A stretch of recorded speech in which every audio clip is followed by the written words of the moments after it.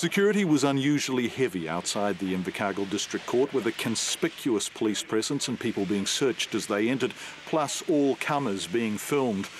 Inside the court, the three accused entered no plea and stood one by one, testimony to a gang warfare they may be less comfortable with than their demeanour appears to suggest. Warfare is a very uncomfortable position for anybody to be in, and there'll be a lot of chest beating about, well, we can take it, from the gangs. However, if they're honest, everybody will say that war is a very uncomfortable position to be in. Not only are you being saturated by the police, which cramps your style and your activities, you can't go anywhere without being, with the police being on you. And moreover, you've got to always look over your shoulder because you don't know when someone's going to have a pop at you. It's a very uncomfortable position to be in.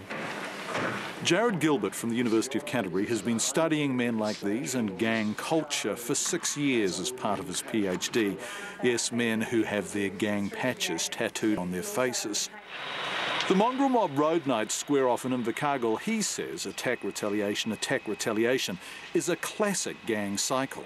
If something happens to you or I, then we will usually go to the police and get a retribution like that, try to get it solved that way. Well, the gangs don't do that, so they have to solve it themselves, so hence violence is often an outcome of that.